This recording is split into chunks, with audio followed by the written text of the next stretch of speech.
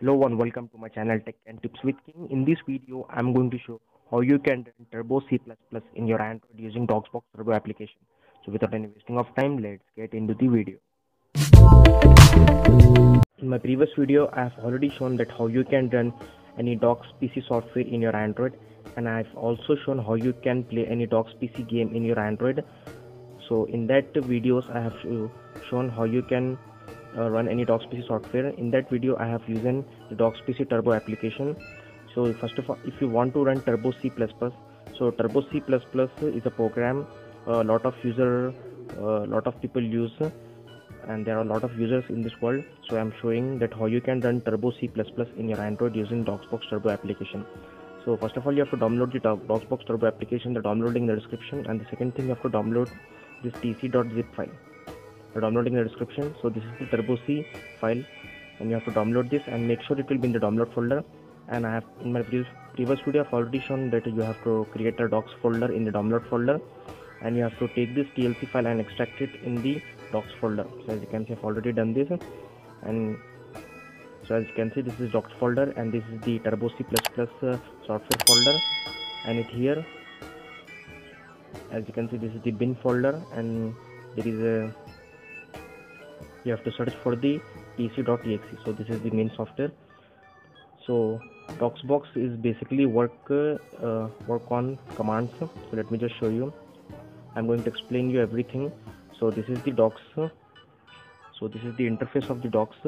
Now you have to just open this application, and you have to click on this keyboard icon. Now you have to type some commands, and I'm going to provide this command on the screen, as you can see. So first of all, you have to type this command cd dosk. I've already told you in my previous video, this docs application going to mounted download folder as a C drive, as you can see. Now you have to type this command cd dosk. Just click to enter, and it will take in. Now you have to type this cd, this folder name cd tc. Just click to enter, and as you can see, the Turbo C software folder is open. Now you have to type the cd bin bin. Have to just now you have to type tc.exe. So you have to type this command and just click to enter. So as you can see, the Turbo C++ has been successfully opened here. So let me just run this print rotation for better understanding, for full resolution. So as you can see, this is the Turbo C++.